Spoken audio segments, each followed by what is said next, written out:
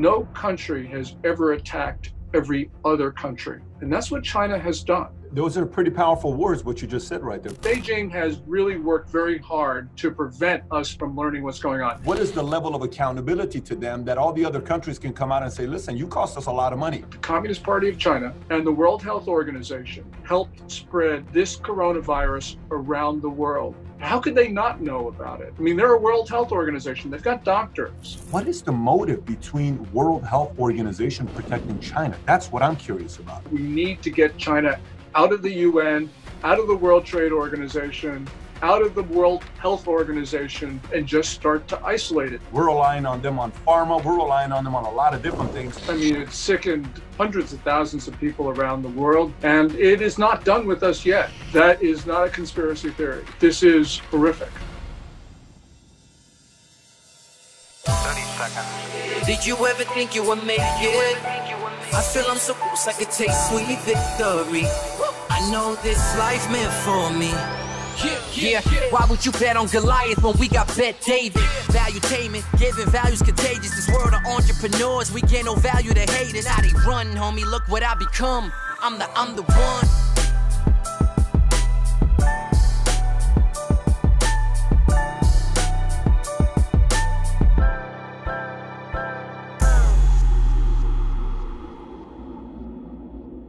So my guest today is Guthrie Chang, the author of Coming Collapse of China, who lived nearly 2 decades in China. You've probably seen him all over TV on a recent interviews regarding coronavirus. And the reason why I wanted to bring him on board to do this interview, many of you guys requested it. You've obviously known a lot of different guests that we've had, but he comes from a place of, he went to law school, Cornell University. He worked for 2 big law firms in China. I believe one is in Hong Kong. And he has a lot of different experience. So his perspective is going to be from a different standpoint. And he happens to be half Chinese. His father is from China. And so I'm looking forward to going into it with him. So Gordon, thank you so much for making the time to be a guest with us here on Valuetainment. Oh, well, thank you so much, Patrick.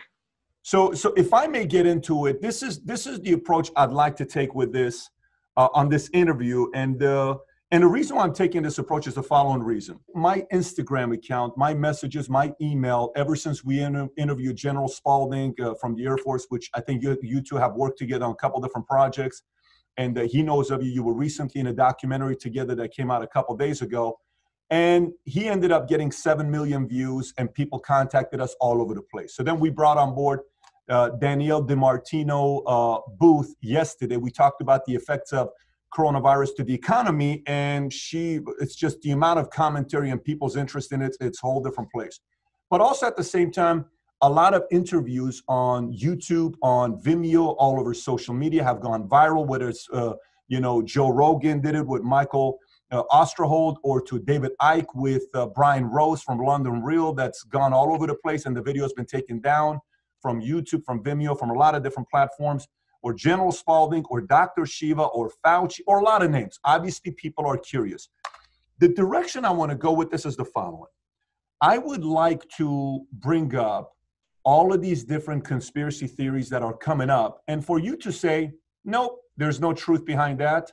Yes, there is some credibility behind that. So you can either tell us 0 credibility behind it, maybe 50%, and that is not a conspiracy. That is an accurate statement. So if you don't mind us going through that direction, I think the viewers would like to see it from a person that's a lawyer, Cornell University, who's lived in China for 2 decades and has been over here. Maybe you're going to give us a different perspective. Are you okay with that? Terrific. Okay, so let's get right into it. So first of all, is coronavirus real? Does it exist? Well, it certainly exists. I mean, it's sickened hundreds of thousands of people around the world, and it is not done with us yet. We tend to think that because it is a coronavirus that it will disappear in the summer. But we also know that this bug likes hot weather. So we're just going to have to wait and see, because it is surprising us day by day. Okay, so yes, it is real. Number 2, is it a natural virus that came from the wet market where it's not man-made, it's natural, that kind of happened? Or is it man-made, intentionally made to use as a bio-warfare chemical to go against an enemy? Well, so far, the science says that it is a natural. that it is there. It wasn't spliced. There have been a couple papers which have talked about it being engineered, but those papers have not received general acceptance in the scientific community. The one thing, though, that's really important, Patrick, is that Beijing has done its best to hinder foreign virologists and epidemiologists from going into Wuhan, the epicenter, and studying this. The World Health Organization sent a team into China. They were there for maybe about 2 weeks, but they were only in Wuhan for 2 days, February 20th and 21st. They only were able to send part of the team. And really, they did not have the opportunity to study the virus itself. I think these were more or less sort of like get-to-know-you meetings.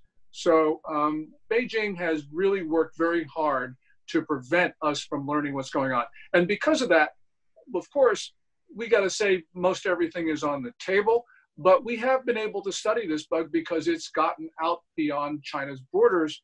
And so far, it looks like it is a natural coronavirus. It looks like it is a natural coronavirus, or it's man-made?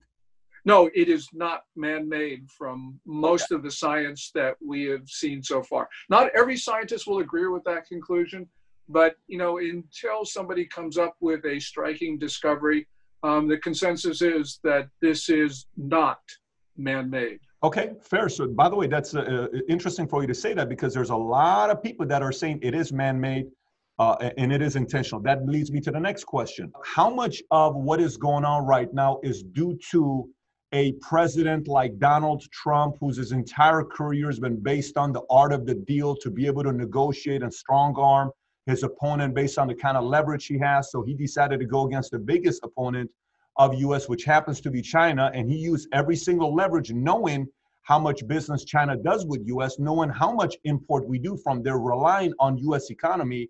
So the more and more tariffs he put, China said, if this is the kind of a game you want to play, China's always been a kind of a person that they don't fight like you head on. They typically fight by using, whether it's proxies or, oh, we didn't do it, our hands weren't touching that, that's not on us. How much of it has to do with them using coronavirus as a method to retaliate to Donald Trump's approach of negotiation? Yeah, I don't think that this is about Donald Trump at all. There's a lot that we can say about the origin of the virus, and maybe we should circle back. Because a lot of people say, well, because this probably wasn't engineered, it was just sort of like naturally occurring. It jumped to humans at that wet market in Wuhan. Well, maybe so, but there's a lot of science that says that it wasn't, Patrick. It didn't come from there because there are a number of initial patients who had no contact with that wet market. And although if you go back 2 weeks, people were saying, the idea this came from a lab was conspiratorial. This could very well have been the release of a natural virus from one of those 2 labs that people have been talking about. One of those 2 labs near Wuhan is the Wuhan Institute of Virology. It's a P4 biosafety lab. That's the highest level of safety. China has told us that they stored 1,500 varieties of coronavirus in that lab. And so a lot of people are saying, well, this is an accidental release. This gets to a number of different points that eventually I will answer your question. But look at what happened. This has been, a bug which has ravaged China. And China's leaders have known that. What they have done, though, is really striking. So, for instance, they knew about this in Beijing sometime, maybe first week of December, probably in November. In November, the second week of December, maybe the third week, leaders in Beijing knew that this could be transmitted from one human to the next, because doctors in Wuhan knew that by at least the second week of December. But China's leaders didn't actually admit this to the world until January 20th. And there's a time gap there. Now, just sort of sitting on that information would have been highly irresponsible, but it's much worse than that. What they did was, in that interim, where they knew that this was contagious, one person to the next, they actually tried to convince the world that it was not human to human transmissible. And we saw this, for instance, in that January 14th tweet from the World Health Organization, which said, based on information from China, we see no clear proof that this is transmitted from one human to the next. The reason why that's important is because Beijing actually tried to lull the world into a false sense of security. And at the same time, Patrick, Beijing was really working very hard to prevent countries from imposing travel restrictions on China. The way this bug got out of China was people who travel. Beijing did two things during a critical period. It tried to deceive the world about how this was transmitted, and it made sure that countries did not prevent people arriving from China. Now, I don't know what was in the mind of Xi Jinping, the Chinese ruler, but he saw clearly what the coronavirus did to his own country. It crippled China. So if he actually wanted to cripple other countries, he in fact would have done exactly what he did. So we have to be concerned that this has nothing to do with Trump. I think that it's because Xi Jinping realized how bad things were in China. He wanted to level the playing field, the geopolitical playing field. So he allowed this virus, he actually deliberately took steps to push this virus outside of China to infect and hobble other societies. That has nothing to do with Donald Trump. This was Xi Jinping taking a bad situation and trying to turn it to China's advantage. Those are pretty powerful words, what you just said right there, Gordon. You just said intentional. So this was not accidental. This was intentional, done by them. This was an intentional spread of the virus beyond China. Now, how certain are you of that? I don't mean to interrupt, but when you say that, what level of certainty do you have in that statement? It's just an issue of analysis that when you look at what they in fact did, there is no other explanation for it other than that they intentionally wanted this to spread beyond China. Because this is not just a question of keeping it secret because they were embarrassed. That would have been bad enough. That would have been highly irresponsible. But when they then tried to tell other countries, oh, don't worry about this. This can't be transmitted human to human. What it did was it actually took other public health officials in other countries that did not take those precautions that they otherwise would have adopted. And we also know something similar happened with their infection and death statistics. We heard the White House coronavirus task force coordinator, Dr. Deborah Birx, talk about how they looked at the statistics from China in terms of new cases and deaths. And they said, oh, this is like SARS, which was the 2002-2003 epidemic, which although it had a high mortality rate, was not very contagious. So basically what Beijing, what the White House did was essentially say, oh, okay, we don't have to take certain precautions. It was only after the US saw what happened in Italy and Spain that they realized that they had a far bigger problem on their hands, that this would become not just an epidemic in China, but a global pandemic. It would affect the US. And that's why I think the White House took precautions much later than it otherwise would have. So you put all that stuff together, and the question is, well, why would Beijing do this? I can't think of another explanation other than that they saw that they had an opportunity to cripple other societies. I'm not saying that this is a bioweapon. I don't think that it was. But what they saw after it hurt China was that they decided that they were going to spread it through the rest of the world. Gordon, before I go to the next conspiracy to ask you about, is if that is a factual statement of 6 weeks, how are they held accountable by the World Tribunal? What is the level of accountability to them that all the other countries can come out and say, listen, you cost us a lot of money? Is there any way of holding them responsible for waiting 6 weeks? Well, there's a number of different ways to do that. There are some cases in U.S. federal district courts in Florida, Texas, and Nevada.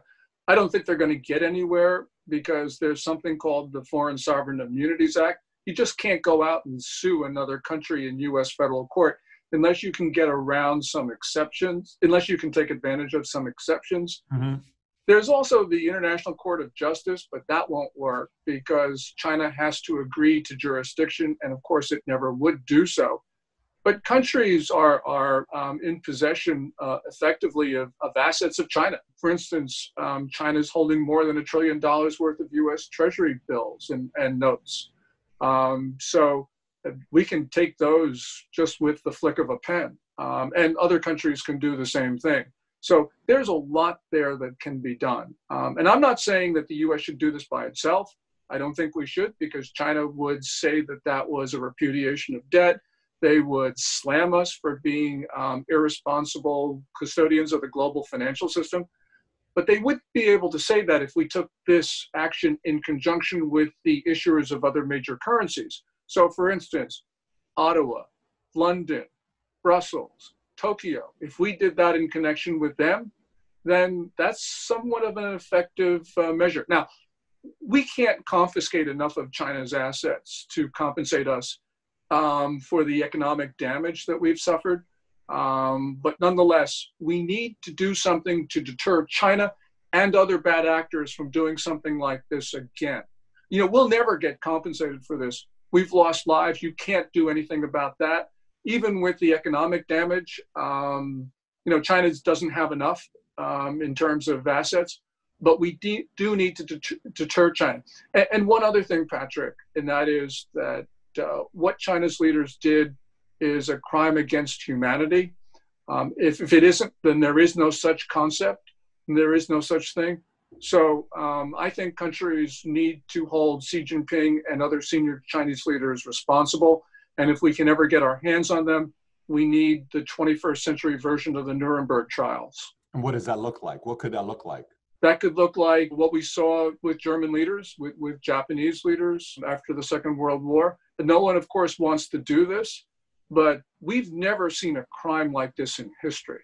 No country has ever attacked every other country. And that's what China has done. It's hard for us to grasp the magnitude of what's occurred, but unfortunately, that's the conclusion that we have to face. And, you know, going forward for our children, forget ourselves, but for our children and for the rest of the world, we need to impose a cost on China so that no regime ever does this again.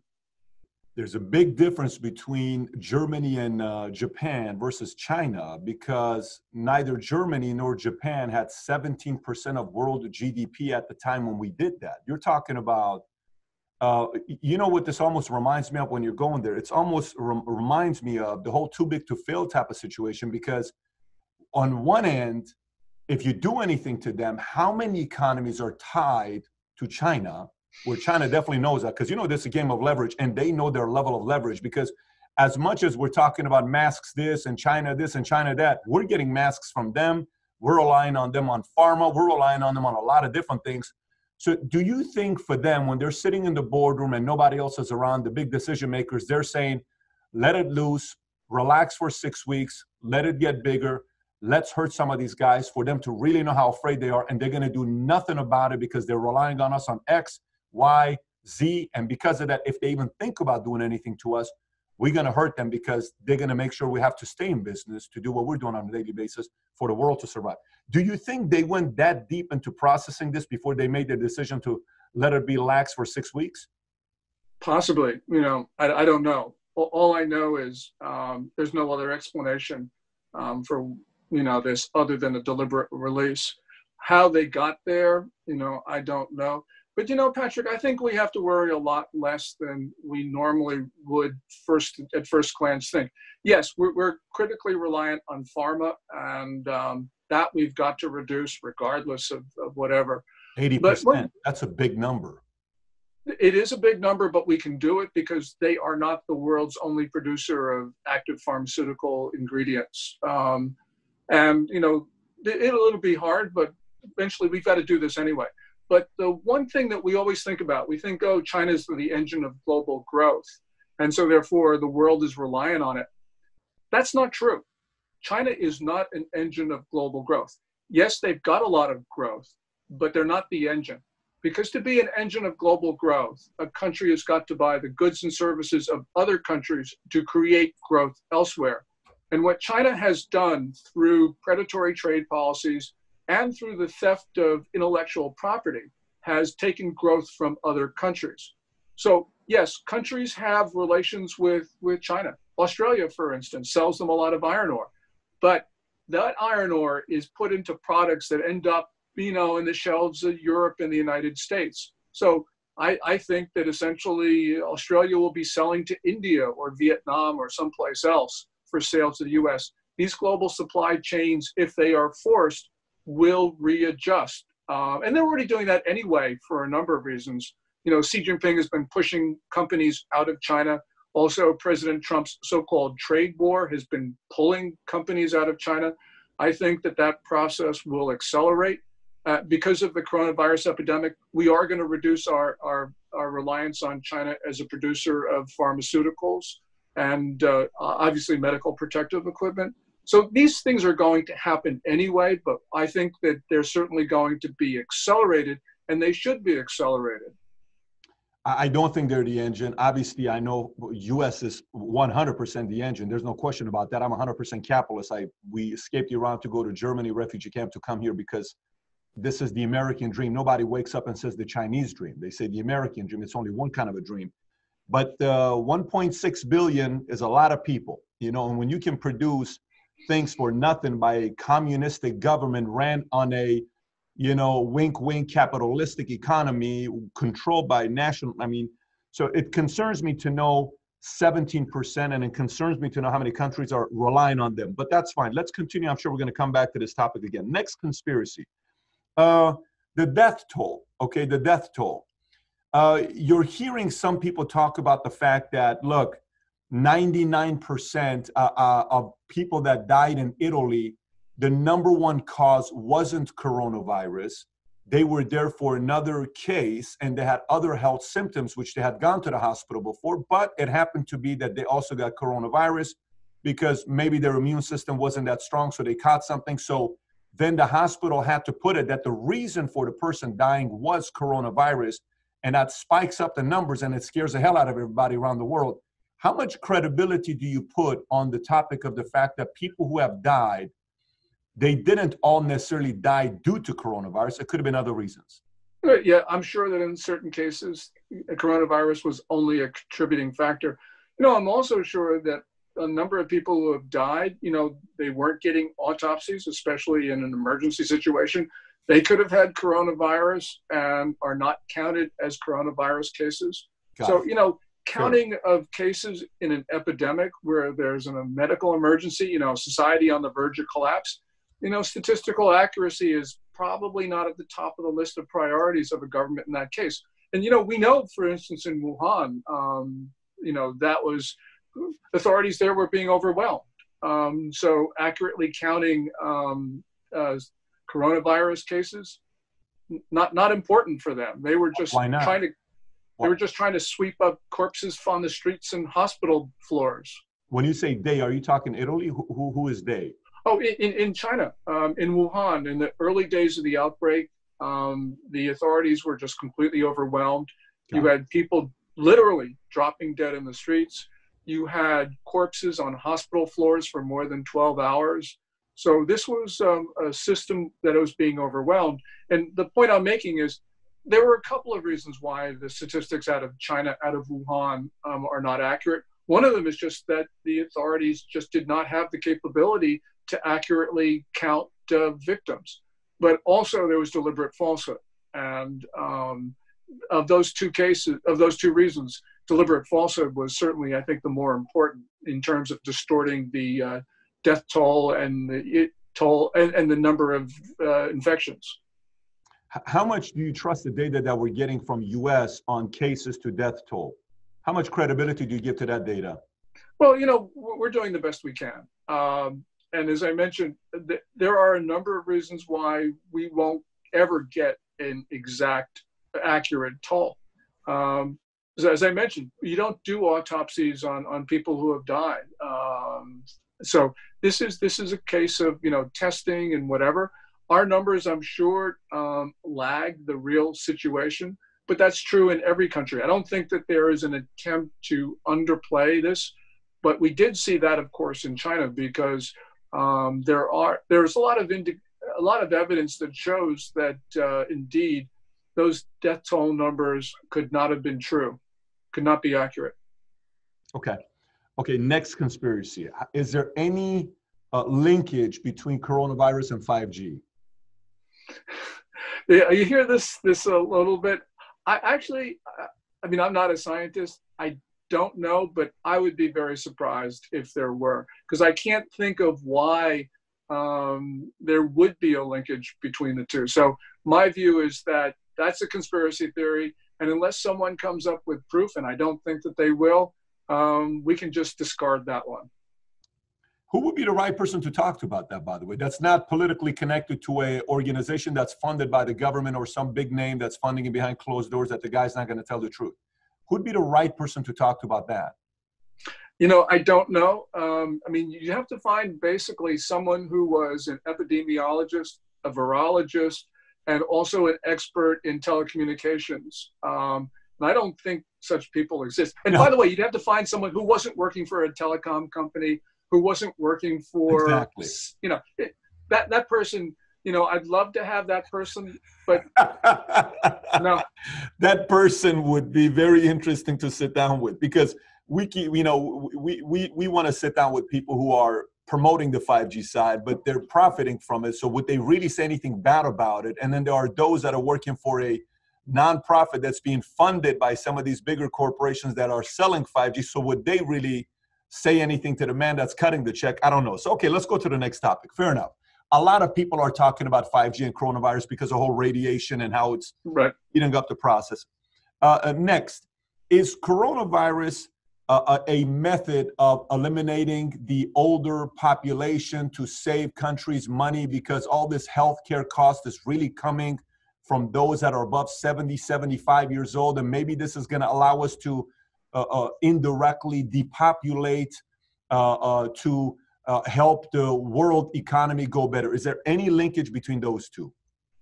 No, but I will say that there's more than just a small number of people in China who actually think that this was a way to get rid of the elderly. But that's complete conspiracy theory. I mean, it's just, that's just not the case. Okay, next. So far, we've got 6 of them. I got 7 more to go. So, okay, we already covered the 7th one. Let me go to the next one. Okay. Next one's a little tricky. And so it's almost like the next 4 are combined. So I'll kind of say it in a way that maybe you'll see where I'm going with this. So couple data that shows up. The World Health Organization, the #1 funder is the U.S. government. I think the number is $600 million. I don't know the exact number, but I think it's around the $600 million number. The second largest contributor to the World Health Organization is a man named Bill Gates. Okay. So this man named Bill Gates, if you've never heard of him, he's very rich. He's very powerful. He started a company called Microsoft. Maybe you've used it in the past before, Windows, et cetera, et cetera. Bill Gates in 2015 gave a TED Talk regarding the biggest threat being pandemics and how that's something we need to be worried about. But also in 2011, he did an interview with Dr. Gupta of CNN. I think it's February 4th when they did an interview. And a lot of people were talking about the fact that Bill Gates' biggest messaging is depopulation. So what I did is I went on Google, I typed in the words, did Bill Gates say to depopulate the world? So the first thing that pops out is Snopes. So I go to Snopes and I pull it up and it says inaccurate, false. Then it puts the transcript on the bottom, which I have it. I'd like to read it because this leads me to a question here. The question asked by Dr. Gupta is $10 billion over the next 10 years to make it the year of the vaccine. What does this mean exactly?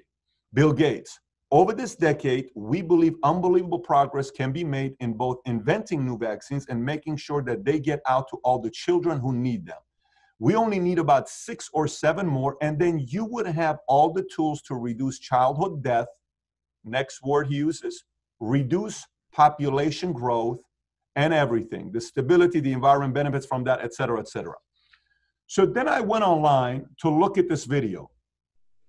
I went and typed in the following words on Google, and the words were, this is what I searched. I typed in, I want to get the exact words that I have here, Bill Gates, Dr. Gupta, reduced population, 2011. Those were the words I put on Google. The first link that came at the top was the Snopes that said it's not factual, it's false. The second link that came up was a CNN link to the article and the interview of February 2011. When I clicked on it, the link was a dead link. Then I tried it on my phone, then I tried it on another phone, it was all a dead link. Then I had one of my employees here from Norway who uses a VPN from Norway to try to go log in from a Norway VPN. He was able to get into the site. When he gets into the site, his link with the transcript was there, but the video was taken down. You couldn't watch the video. So after our research team did some research, we finally found the video, and that exact video between Dr. Gupta and Bill Gates, where he talks about reducing population growth. You know, a big part of this, when you look at China buying a big part of Africa because of natural resources, this is not something that's private. The world knows about this. It's not like I'm just throwing something out there that's non-factual. That's factual. You can kind of see the amount of property and land they're buying there. The countries that are growing the fastest population-wise, most of them are in Africa. Not saying all of them, but a lot of them are in Africa. Right. 7.6% growth, Syria, 4.3%. In U.S., I think it's at 1.38, some number, 1.08 to 1.38. And I think China's at 0.38 right now, give or take. Sometimes they're saying it's negative, but that's the number you're seeing. How much do you buy into the idea that Bill Gates and the vaccines and the pandemics, this was all orchestrated by the powerful people who are kind of preparing for this to come up to introduce a vaccine to the world? It's almost like, here's the problem, the Hegelian dialectic. This is the problem, blame Johnny. I have the solution. I am the hero. How much of it is that, or do you think that's a conspiracy theory? Yeah, I don't think Bill Gates is trying to reduce population by, and I can't quite think of the word, but I don't think that Bill Gates is out to kill people or whatever. Bill Gates probably believes that there should be fewer humans, and he would like to improve human health. But that doesn't mean that he's trying to improve human health and vaccines to sort of reduce the overall number of people. I mean, I would disagree with him on certain things, but I don't think he's malevolent. Okay, so zero credibility there on your end with that. Zero. Zero. Okay, so let's cross that one out. Okay, next, the World Health Organization. You keep hearing about Tedros Adhanom, and you're seeing a lot of friendliness with him and China.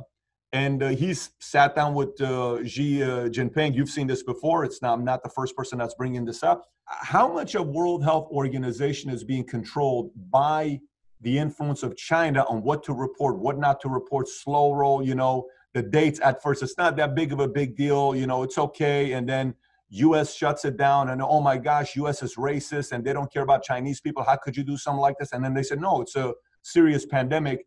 The timing was very off, and the world relies on this World Health Organization. Our World Health Organization, Tedros, and China in bed together? Oh, they certainly appear to be that way, Patrick. Okay.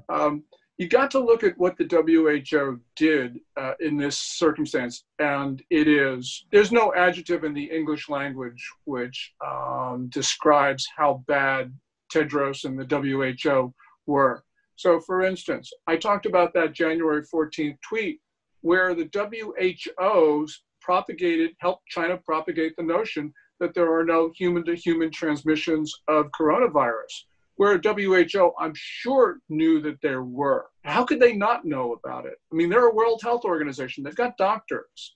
Also, on January 10th, WHO came out with a statement to support China's goal of not having countries impose travel restrictions on arrivals from China.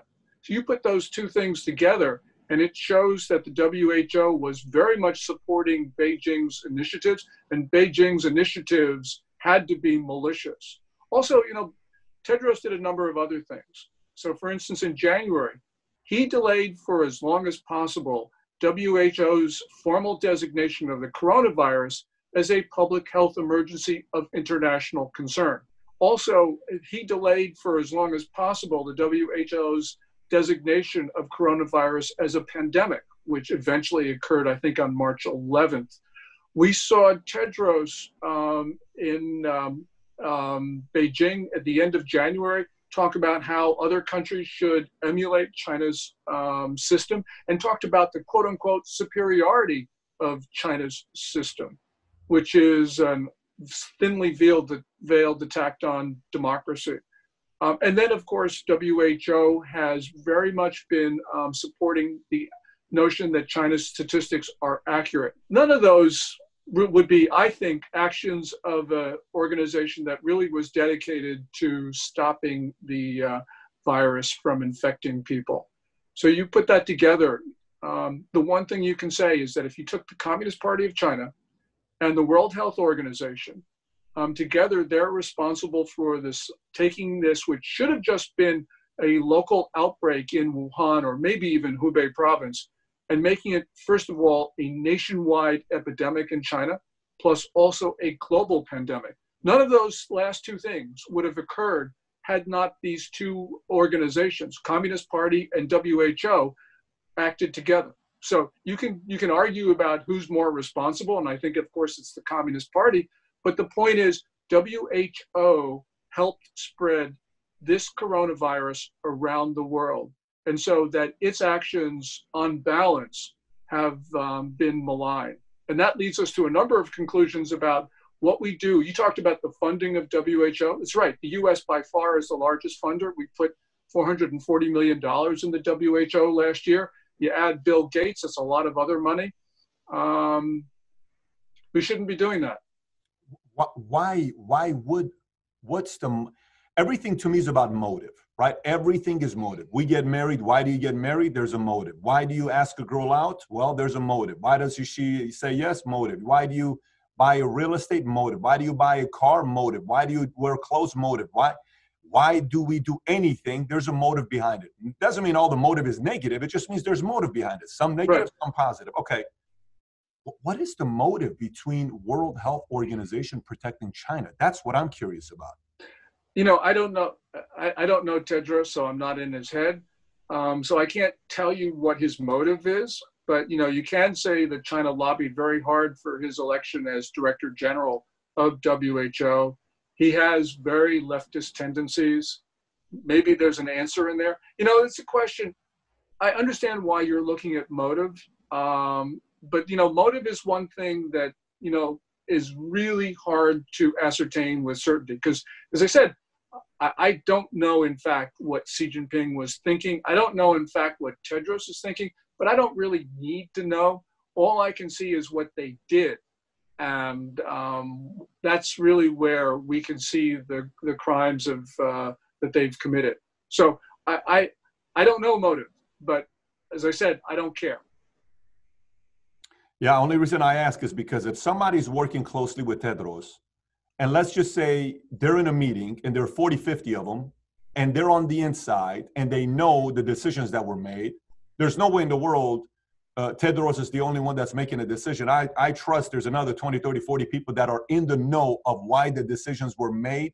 Somebody in that group has to be furious because someone in their life, they lost somebody or it affected somebody, or they were affected because their elderly parents were relying on a retirement plan. Now they have to work harder, or one of their relatives lost a bit. Someone has to be furious on the inside with Tedros to be able to come out and say, listen, I don't think you're doing a good job. Just like this 37-year-old doctor out of, Wuhan, who came out and was a whistleblower to China and said, we're not doing the right thing. He ended up passing away. He disappeared. I don't know what you call that. But the only reason I'm asking motive is because I do believe everybody at some level has a certain level of decency to say, I just don't think we're doing the right thing, man. We got to do something about this. And especially Bruce, at this magnitude, this is not a small thing here. This is a very big thing here. Someone has to come out and say what really happened. Well, you know, Bruce Aylward, who is, you know, generally been described as the number 2 in WHO. His formal title is Senior Advisor to the Director General. a couple days ago, he came out with an interview where he said, it was very important for us at an early stage of the outbreak to be able to study this. So we needed China's cooperation, which is really what his message was. So I suppose you could say that for some people, the WHO, they were saying, well, we got to be nice to China to butter them up so they'll allow us to go to Wuhan and study it. But, as we just talked about, WHO, they stiff-armed WHO in Wuhan. So whatever the motive was, and that's really... What do you mean? You just said WHO stiff-armed WHO? No. China stiff-armed WHO, okay. preventing them from an adequate opportunity to study the virus. I suppose, one could say that maybe that was what they were thinking, but, it's very, very difficult to discern motive. What we have to do is look at what they did and what they should have known at the time that they committed certain acts. And that leads to very dark conclusions about not only China, but about the WHO. One of the most annoying things that my dad did to me is hold me accountable. I hated it. I couldn't stand it. When I was in the Army, I couldn't stand being held accountable to formation, and you got to get in at 4 o'clock and you got to run and you got to report. Accountability is very annoying. But accountability also builds leaders, and accountability builds trust. One of the things that seems very common here that's missing is accountability. It concerns me when I even brought it up to you earlier. I said, how should China be held accountable at the, World Tribunal? And you're like, well, it's not real. We have to figure out a way to get past this. And you said we need to maybe go back to what, Nuremberg and Japan and, Germany, all that stuff. But if there is no accountability, why wouldn't I do it again? If there's no consequences, why wouldn't I? It's like, it's a slap in the hand. It's like, hey, okay, I have no problem. You're okay if I do this again. I'm going to do it again and again and again because you need me. So where does accountability come into play here? Yeah, well, that's absolutely right. And that's why I said we need to impose some costs, because if we don't do that, they'll do this again. And I suppose the one thing that will happen, and this is something that is within our power to do, is that countries are going to start isolating China. For decades, for 5 decades, countries have tried to integrate China into the international system. They thought it was a positive good. And because of that, they overlooked a lot of irresponsible and dangerous conduct on the part of Beijing, because they wanted to encourage, to entice China so that it would enmesh itself in the, rules, norms, conventions, treaties. But, it hasn't worked. And what we're seeing is, I think, people starting to understand that China is not reformable. And if China's not reformable, that leads to the conclusion that we need to get China out of the UN, out of the World Trade Organization, out of the World Health Organization, and just start to isolate it. And I know people don't want to do that, but you got to remember, we always think, China should be moving on the right path. If you look at what China did in the SARS epidemic of 2002, 2003, it was really awful. But as awful as it was, its behavior in the coronavirus epidemic of 2019 to 2020 it's been much, much worse than it was. And so we've got to understand that our idea of engaging China just has not worked. And we got to try something else. And I'm not saying, I can't hold my hand over my heart and saying that isolating China will be any better. I think it will, and that's a long conversation in and of itself. But we have to say that what we have been doing has not worked. It's encouraged China to be more belligerent, more provocative, more hostile, more dangerous. So we've got to do something else. I agree. And it has to be some strong measures. It can't be light, it has to be some real measures for them to know you can't keep doing this. Okay. So the next one here for you, this one's going to be probably a 5-second answer for you, and we'll move on with this one. But some people wanted me to ask, so I'm asking this for you. And does this have anything to do with so many powerful people that were linked to Epstein and Clinton and what happened there, to the point where it's a full-on distraction and it has something to do with China, or you give it zero credibility? Zero. Okay, let's move on. I told you it's going to be 5 seconds. Next, how much of this has to do with China realizing, because I think they've even said it, one of their military leaders has said that we cannot go against U.S. when it comes down to power of military. They'll crush us. We don't have that kind of military that U.S. has, there's no way in the world we can compete with them. So they took a bigger part of their resources to want to invest not in traditional warfare, but more in biochemical, drug trafficking, poisoning, environmental destruction, and computer virus dissemination. How much credibility do you give to that? 100%. 100%. We all we have to do is listen to what Chinese leaders have said themselves. Chinese military officers have talked about this, and we have seen what China has done. So I think that essentially we've got to be really concerned about what they call three warfares, or unrestricted warfare, which is the title of that book from two colonels who are now two generals. So yeah, they have been trying to undermine our society, and we don't really have to. We can see what they've been doing, but we don't really have to speculate too much, because last May 2019, People's Daily, which is the most authoritative publication in China, it's the self-described mouthpiece of the Communist Party. People's Daily carried a piece that declared a quote-unquote people's war on the United States. And Xinhua News Agency also carried that piece. Xinhua is official Chinese government media outlet. So, they declared a people's war. I mean, how clear do we want them to be? We say that they're not transparent, but as, people have said, they telegraph their punches. And that's exactly what they did in this time.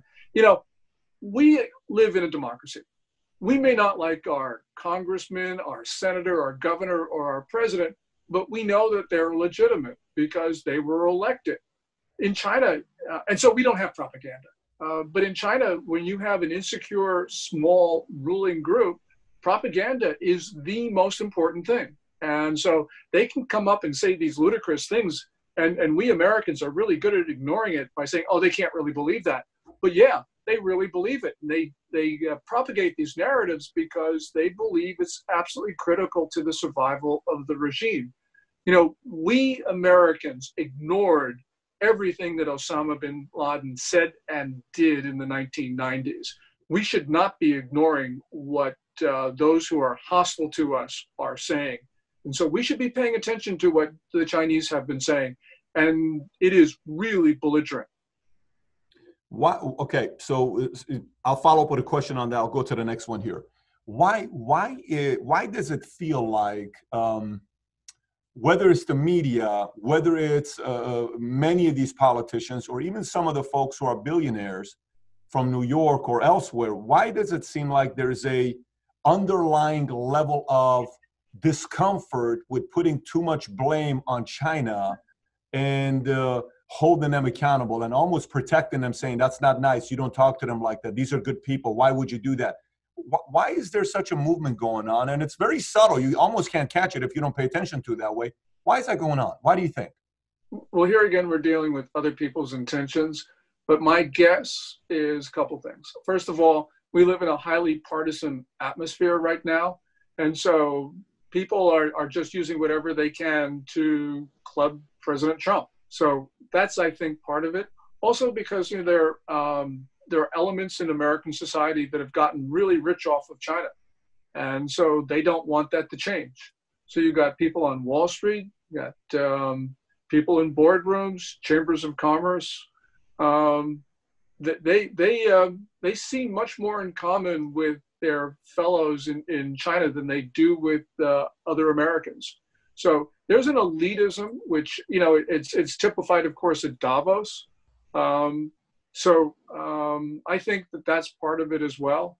But, it's really dangerous, Patrick, because what we've got right now is we have a common enemy. That enemy means us harm, and that enemy is attacking us. And whether we like him or not, we've only got one president until January 20, 2021. And that means that we're going to have to rally behind President Trump. We're going to have to unify.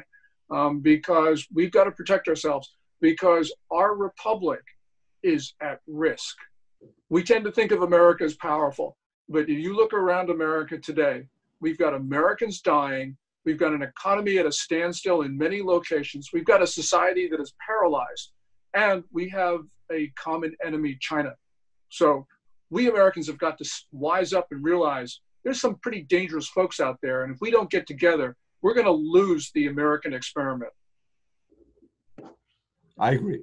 Question for you on the next conspiracy. How much of this is the media sensationalizing, over-sensationalizing the credibility of coronavirus to hurt the economy and lengthen this process, the longer it hurts the economy, to eventually lead to President Trump not getting reelected? Is there any credibility to that? I don't do domestic politics, but the media is the media.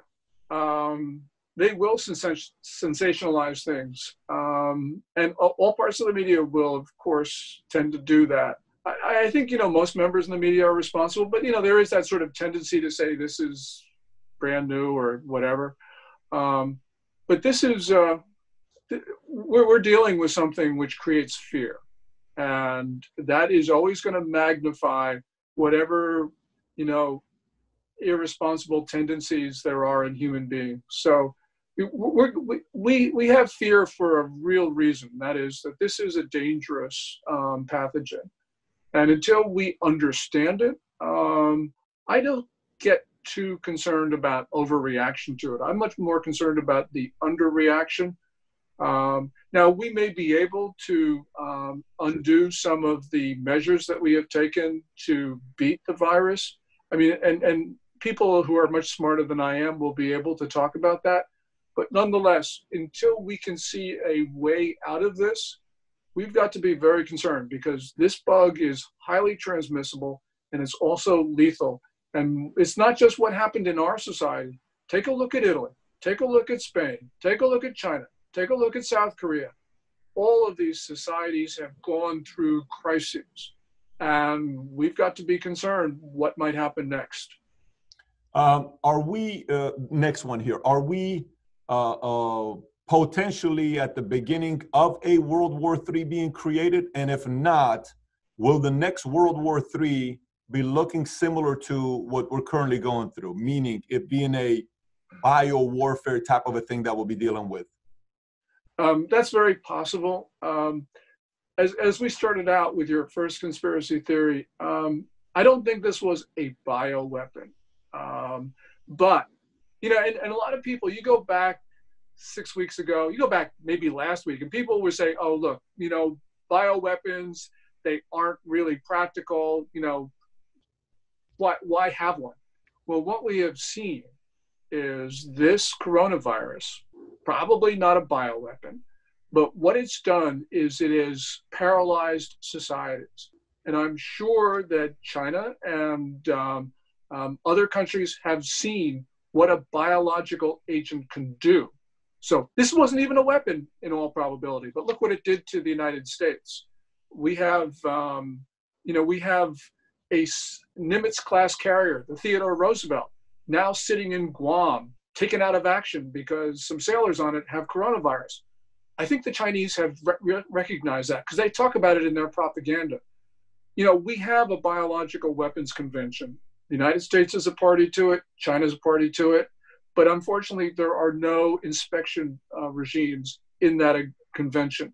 And we have got to make sure that it does, because right now we have seen the power of a biological weapon. Not a biological, I'm not saying coronavirus is a biological weapon, but this is what could be what the world's future bioweapons look like. Just a simple virus. If an evil empire is watching this, there's a few of them. One of them is north of South Korea. If some evil empires are watching this, this is leaving a lot of strategies for other countries to want to use this as a potential method in the future. Forget about just being China. This is like, sure. It's almost as if, the TV show when it first came out, was it not Cops? Was it not America's Most Wanted? What was the one that would show how people were committing the crimes?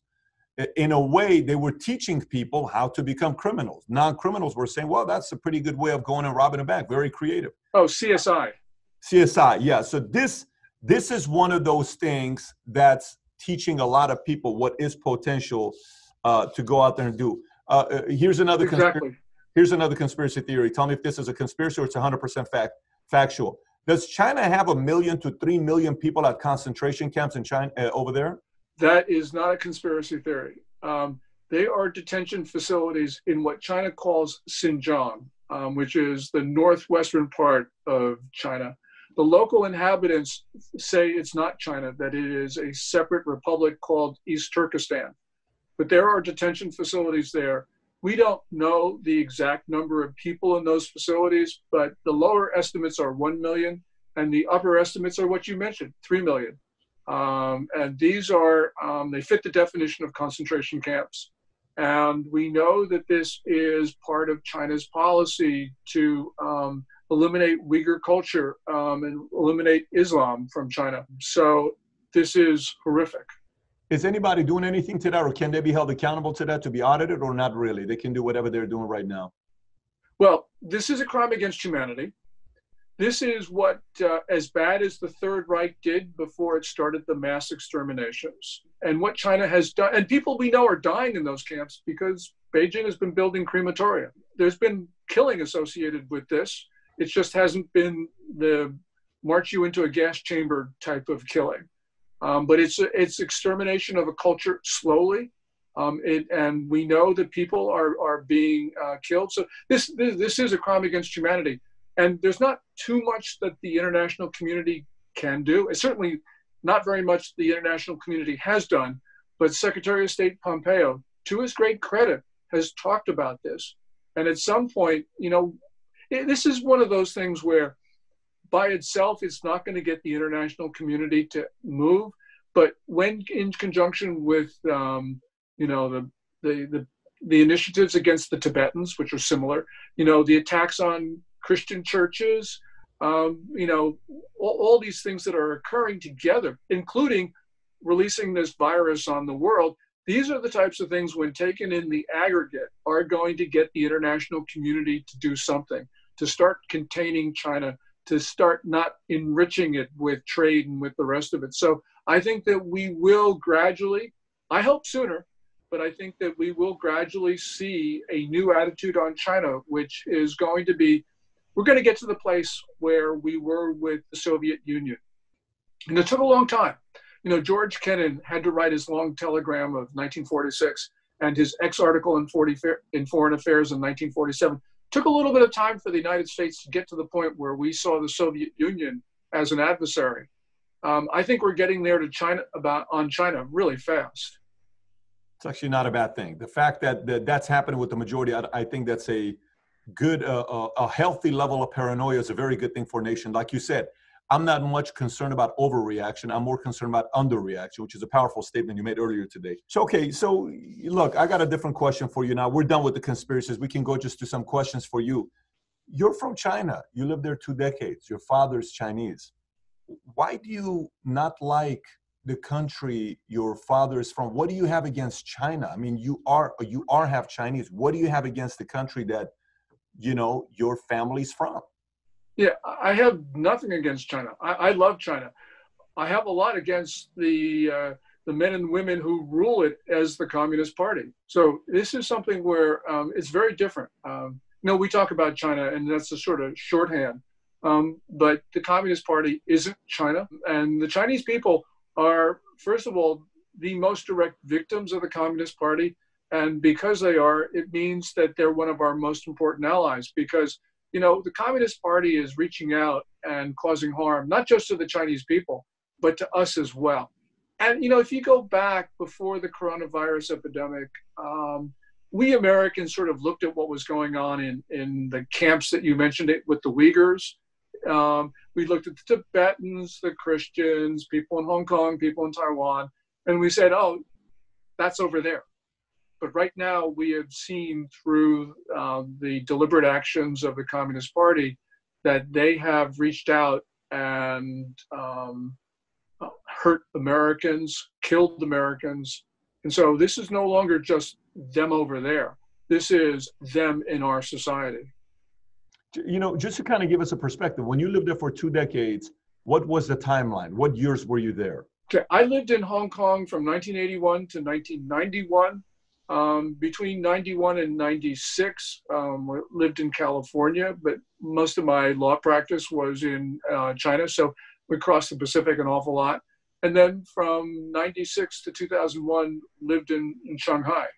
And then after that, I gave up practice of law. This was, my practice was focused on Hong Kong, China, and the region. But you actually said you said the fall of China is coming, and you predicted it back in 2001. I mean, that was, I do believe you said something about China in 2001. Right. It was your first prediction you made. Right. And I wrote a book called The Coming Collapse of China, was published July 2001. And in it, I said that the Communist Party would fall in a decade. So I was wrong on timing. I didn't happen to foresee the 2008 downturn, which I think certainly materially strengthened the Communist Party for a number of reasons. But I think that it is still coming. And, it's not about me. It's about what we can see on the ground in China, that there is a fragility to the regime. And, I can't say when it's going to occur, but we got to be concerned about a weak China, which I think is much more of concern than a strong China. For somebody who's never been to China, who's never lived in China, there's a difference if you've gone there for a business trip for a week or 2 weeks versus living there from 81 to 91 and then from 96 to 01. You've lived there. You have a day-to-day life. You're working there. Can you give us a glimpse of what the day-to-day life of living in China looks like? Like the biggest difference between US and China. You come home, you watch sports, you watch TV. How many TV channels do you have? How much are you being brainwashed? How are you being brainwashed? What do you have access to from China? What kind of channels? If I'm at a hotel in China, do I have access to ESPN? Can I watch? What does it look like? What is it like living there compared to US? Well, when we lived there, of course it was different. The US was more prosperous, more developed. But China was going through sort of like a renaissance when we lived there. There was a lot of optimism. I can remember when we first moved there, it was August 1996. And my wife she's on the phone, she said, "Mom, China's not communist anymore." And I happen to agree with her. And one could make the case then that a lot of people did, that China was moving in the right direction. And yeah, China was just different. I mean, they had better food, but pretty much it was, you could see the optimism in society as you could see in America. These days, I think it's different. I mean, China has become much more prosperous, so it is more developed, but it's a deader place because Xi Jinping believes in absolute control over society. So we are seeing things like the social credit system, which is going to be nationwide pretty soon. We can see extraordinary attempts to control people. So it's a very different place. And there's, I think, the optimism that was there 2 decades ago is not there now. And part of it that it is going to be very different is that the Chinese economy was not doing well before the coronavirus, but was brought to a standstill and indeed is deep in contraction. So that is a new factor there. And so it makes China, I think, very different from the US. This is a very technical question, but probably the most important question I ask you in the interview. Has your experience with China totally gotten you to a point where you no longer eat Chinese food? No, I eat Chinese food all the time. Chinese food is great. I love As Chinese. I said, China has better food than the US does. Yeah, I love Chinese food. Okay, so social media question for you. I'm just curious with this one here. If Facebook, if YouTube, if Twitter, if all of these apps that we use in US were available in China the last 10 years, if all of these social media apps were available to the public in China the last 10 years, do you think the pandemic and coronavirus would have gone to the point that it is today? Well, if they were uncensored, like they are in the US. Fully uncensored. Yeah, I think that the Communist Party would have acted very differently because they would not have been able to hide things like they did. I mean, one of the things that Xi Jinping has done in the coronavirus epidemic is to impose extraordinary information controls. Now, they did that, of course, when the virus broke out, but they had a brief period of like 3 or 4 days of relative openness from January 20 to January 26. And then they went back to controlling the narrative again. And we know that because the Communist Party appointed its leading group on the coronavirus. Under Xi Jinping, basically what's happened is he sort of bypassed the bureaucracy, and the Communist Party has set up these groups on the economy or whatever. Well, they set up one on the coronavirus, and they announced the roster on January 26th. And it was a 9-person group. Of the group, there was only one person who was a public health official. And even she, I think her degree was not in public health. Though I'm not positive about that. But we do know that it was heavy with propaganda officials. The vice chairman was the Communist Party's chief of propaganda. The chairman of the leading group was the premier of the country, who's basically a political hack. And there were a lot of propaganda types on it, which showed that Xi Jinping's priority was not ending the epidemic, but was controlling the narrative. And since that time, there has been evidence of this extraordinary secrecy campaign. So they've just gone back to the old way of doing things. So yeah, things would have been a lot different if there were Twitter and Facebook and there was just an open and free social media. But unfortunately, that's not the case.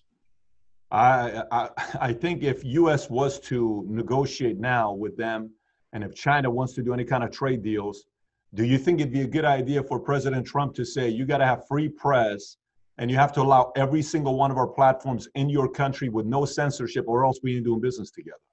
Yeah, I mean, that would be a good thing to do, but Xi Jinping would never agree to that because he does believe, he believes that he should have absolute control over the party, that the party should have absolute control over society. So he's never going to agree to that. You know, we've got a phase 1 trade deal signed January 15th. I mean, who knows whether China is going to adhere to its obligations, but phase 2 is just not going to happen, largely because it is, they kicked the hard issues down the road, and Xi Jinping is just not going to give up on them.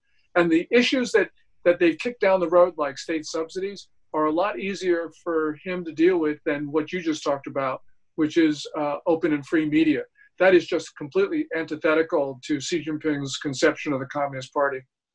I'm from Iran. I'm born in 1978. I was born in Tehran at the peak of the revolution when it was taking place with Cinema Rex Fire, where 3 months after I was born, the Shah was in exile. And it was the largest coup you ever saw. 9 million people revolted against the Shah. And a lot of things that you're, seeing, you're talking about, nothing was happening to this extreme in Iran at all. The economy was doing better. Women were free.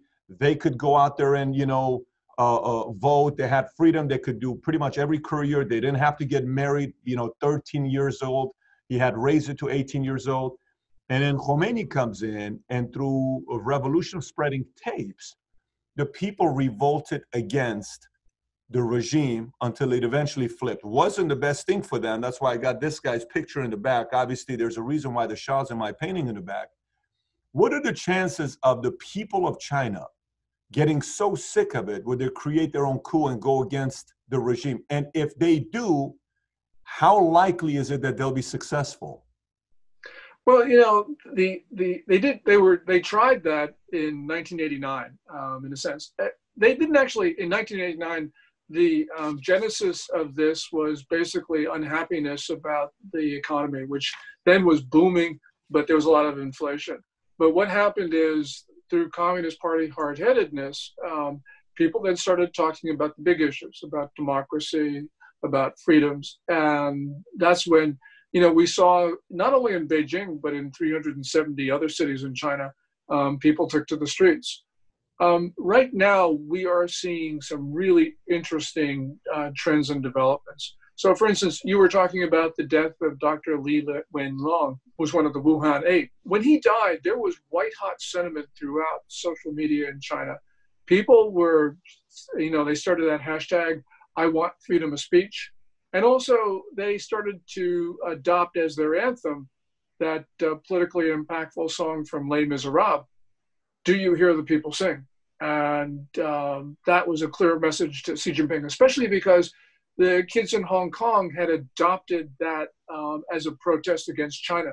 So it was unmistakable what people in China were saying. Now, there have been a lot of times where people in China have gotten really upset at the Communist Party, and that anger for one way or another had melted away. But what's different now, Patrick, is that you've got an economy which is basically collapsed. If there were to be, isn't it perfect timing though? What you're saying right now, when the economy collapses, it's the best time to do it. It's a time where I think people are not going to buy the argument that the Communist Party is the one to ensure prosperity, because there's no prosperity. You have, you can see what's happening in our country. The same thing has happened in China, only earlier. But you've had an economy which is probably for the first quarter of this year down 25%, maybe 30% year on year, which is an enormous number. They won't report that, of course, but people's livelihoods are at stake. So many small businesses in China have closed, like they've closed in our country. So this is sort of like the tinder for an explosion. Whether it happens or not, I can't say at this time. But people in China have been talking about, quote unquote, China's Chernobyl. And that, of course, is the reference to the nuclear plant accident in 1986 in the Ukraine, which is generally thought to be the event that sort of triggered a long, slow burn to the fall of the Communist Party. Here's a question for you. How much of exposure or presence do we have with the CIA in China right now? Do we have a big presence there or not really? I don't know, but I think the answer to your question is not really. About 18 months ago or so, China executed somewhere between 20 and 30 CIA agents. I mean, first of all, you had a number of presidents before Trump who just put China very low in the priority. So the CIA just didn't have that much in the way of resources in China to begin with. And then China goes in and just literally kills dozens of them. And so I don't think they've had a chance to rebuild. By the way? Is that verified of killing dozens? It's been widely reported, Wall Street Journal and the rest of it. So how did we retaliate towards that? No known retaliation. Why? Don't ask me. I mean, if I were president, there would have certainly been costs imposed on China for doing that. But China's occupied a special place in the American foreign policy establishment, which is the reason why we're in such trouble as we are. But I don't think the CIA, to answer your question, I don't think the CIA has had the opportunity to rebuild in China. And you got to remember that China's been tossing out Western journalists who aren't CIA, but that also reduces our ability to look into the country. I mean, I'm sorry, go ahead. So, our visibility into China right now is not very good, which should lead us to believe that if we can't understand what's going there, then why should we have, robust relations with them? Here's where I was going with this. If we have the right CIA agents there, by the way, we need to really invest in a major, I would be recruiting agents left and right to send them there. And I would do it in the most strategic way and start them early and have them go through the educational system, et cetera, et cetera. I mean, you have to be doing that right in a way to protect yourself long-term. And I would do it in a way to get them involved in the executive side, to have a lot of involvement there. But that's a complete different side long-term wise. Here's the question I'm asking about the CIA. Technology is more advanced today than it's ever been before, right? If these folks, say the millennials, the Gen Xers, because that's really the best foot soldiers you're going to have to update us on what's going on. Just like today, if you do something nowadays, it's the millennials and the Gen Xers and the founder generation. They're the ones that are telling us what's going on with the camera being on and, TikTok and videos, everything, right? If technology is as advanced as it is, and we have some presence there with CIA, how hard would it be for us to bring a open VPN line and spread that amongst everybody there to have Facebook, YouTube, Twitter. I mean, we have some of the most brilliant minds in the world. You mean to tell me we cannot get internet there and fight it so quickly? So if they're doing what they're doing, we're going to put millions of cameras to work by having this younger generation who will revolt. You know, the older folks will not revolt because they have more to lose. The younger generation, they've always been the ones that have been able to create the revolution, whether it was in Iran, whether it was any kind of a movement you look at, it's always the younger generation that's willing. Even if you look at Ron Paul or Bernie Sanders, their biggest momentum creators were who? Younger generation. Right. So if we can get technology there with the right VPN, whatever measures it takes to start kind of seeing what's going on, I think that's going to piss them off. The government's going to piss them off. Then it's going to get the people who are skeptical whether the government's doing the right thing or not of China. Then maybe that leads to the people saying, we're just sick and tired of it. We got to make a change here. And that's the only way I feel safe for long-term of doing business with China. That's the only way I would feel safer. Yes, and there are NGOs that have talked about developing the technical means of jumping over what's called the Great Firewall. And so there is some effort there. Could use a lot more push from the federal government. You know, there's something else that can be done, and that is shortwave radio, which is what we used against the Soviet Union. China can, because it's got the Great Firewall, can block the internet, but they can't block shortwave radio as a practical matter. So there's a number of things that we need to do to be able to get through to the Chinese people, because ultimately the Chinese people are our greatest ally, because we've got a common interest. We've got one group that is oppressing them and causing death in our country, and that's the Communist Party of China. So we should be looking to our friends, the Chinese people. Look, when we lived in Iran, we had 2 channels, right? And the rich people had satellite, and you would always, oh my gosh, you have satellite, and look at this, you can go watch movies, and there's kissing, and there's this. It was like, oh, the rich people can watch crazy movies, you know, poor people cannot, you know. And you go to your friend's house who had satellites, and they lived in this city called Gandhi. There was a city in Iran called Gandhi, which is pretty interesting. That was a rich people's city. And we had a friend that lived there. We'd go there and say, look at us, we have a satellite. Shh, don't tell anybody because we could get in trouble. I think that's, you know, I think that's what China needs. Whatever we did with China, whatever we did with Russia, I think the people need that, because we need to get more documentation on what's going on. We're getting a glimpse of it right now, but not at the measures that we need to get that back to what it needs to be. So final exercise here with us. But before I go into this final exercise, what do you see with the foreseeable future? How long is this thing going to last? When do you see us going back to work? And is there any positive outlook you have of how things are going to turn out the next 3, 6, 9, 12 months? Well, I sort of think the virus does burn out during the summer. You know, as we're talking about, it might not. I mean, this is a bug that likes hot weather, so who knows what it's going to do. You know, I think that we can see a couple things that are occurring in China, because they're obviously ahead of us. So, for instance, in Wuhan, where this thing started, that's sort of the bug has burned itself out. And so Wuhan is just slowly getting back to normal. And, you know, they just opened up the barricades so people in Wuhan can actually travel to other parts of China. If they've got a green code, you know, they get green, yellow, red, depending on their health. So if they got a green code, they can actually leave. So it's sort of getting there. But the problem for China right now is that the bug has, I think, jumped to cities on the east. So for instance, in Shanghai, at the end of last month, they started closing down tourist venues that had just been opened a few days before. So there's a real indication that they have got a problem there. And you can sort of see it in their statistics, which they're issuing on daily infections. They seem that daily infections, both, all of them, asymptomatic and symptomatic, are going up. So I think that there's a second wave that's hitting.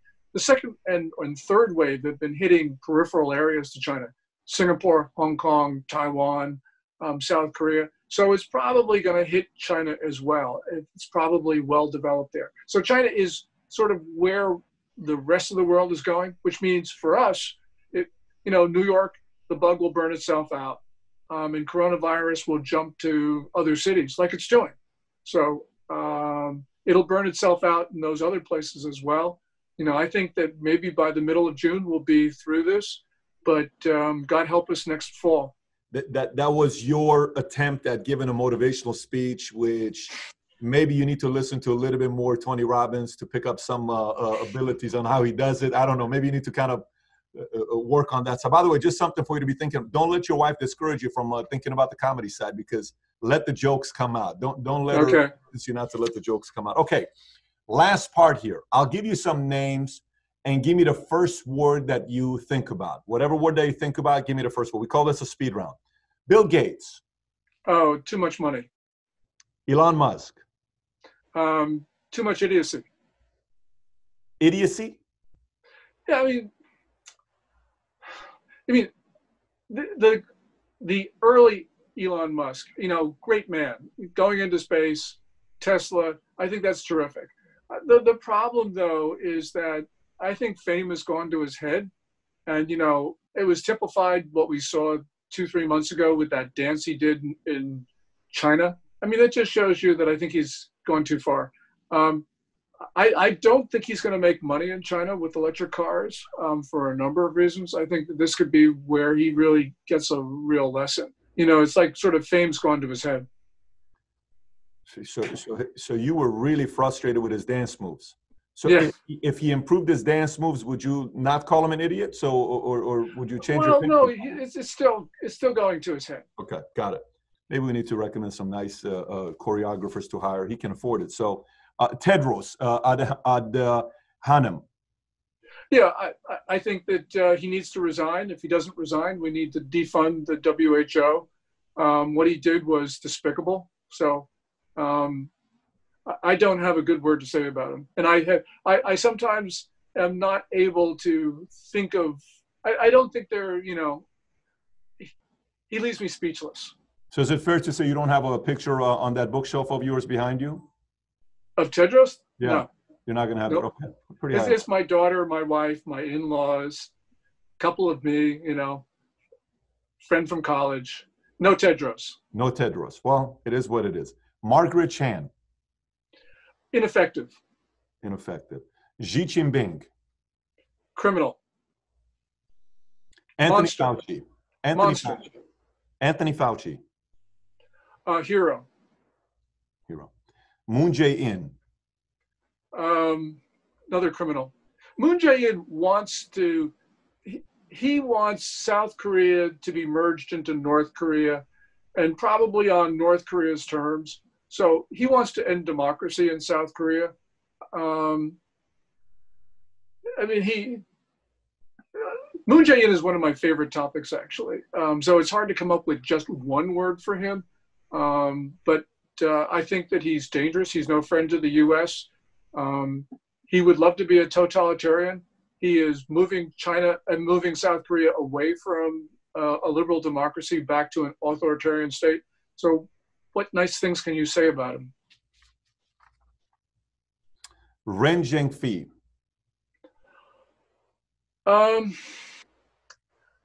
Liar.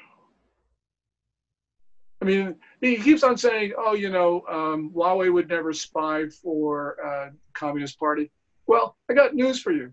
The 2017 National Intelligence Law of China requires every Chinese national, every Chinese entity to spy if demanded. And besides, in the Communist Party's top-down system, you can't resist a demand from the Communist Party. Ren himself is a member of the party. So, you know, I put him into the basket of dangerous individuals. Last but not least, Li Wenliang. Hero. Hero. Clearly hero. And he sacrificed his life to try, you know, he went to everyone talking about the disease. He did that at great personal risk to himself. Eventually, as a doctor, he lost his life treating coronavirus patients. I mean, it just sort of brings tears to your eye. Well, sir, this has been a very, very insightful, and hopefully the viewers were able to look at some of these different conspiracies that's being tossed around and getting millions of views and getting people's attention. And quite frankly, it's putting a lot of fear in people. I got a call the other day at 11:30 at night One of my friends, who's a very successful businessman, called me, and him and his wife. We're on the phone. I had to have an hour-and-a-half conversation with this person because they were buying into some of these conspiracy theories that really were messing with their heads. And it's not just getting naive people. It's getting everybody to start kind of questioning some of this stuff because the way it's being sold, it's very convincing. So again, at the end, here's what I suggest to all the viewers. We're going to put the link below of following Gordon G. Chang Twitter handle. You can send him a tweet after watching this. Let him know what you took away from the interview, as well as any questions you may have. And we're going to put the link of your book, Coming Collapse of China, the link below as well for you guys to purchase. Any final thoughts before we wrap up the interview? You know, our society, let me just repeat something that I said, that we're really at risk. We are going to have to band together because, you know, as Ronald Reagan said, you know, freedom is only one generation away from extinction. Well, now could be a couple of years away from extinction. So we've really got to get together and as Americans defend our society and our way of life. Gordon, thank you for being a guest. Thank you so much, Patrick. I really appreciate the opportunity. Absolutely. Thank you. Bye-bye. So look, with all these conspiracy theories, you kept asking me, Pat, do you believe this stuff? Now it's on you to process it for yourself. This man, Gordon Chang, seems like a reasonable person. He doesn't seem like he's sensationalizing either one. You can process it and comment below which one did you believe in, which one of them do you still have your own doubts. And if you like this interview, I have two other videos I want you to watch. One of them was with Danielle DiMartino Booth, economist, 9 years with Federal Reserve Dallas, who has a lot of insider info on what's going on with the economy and the Fed. She talks about the aftermath of the economy post-coronavirus, must watch. And the other one is, if you haven't watched it, with General Spalding from Air Force, who had some inside dealing with China. He lived there to find out what their world is like. If you haven't watched this one, it's a must watch as well. Click on either. And if you haven't subscribed to our channel, please do so. Thanks for watching, everybody. Take care. Bye-bye.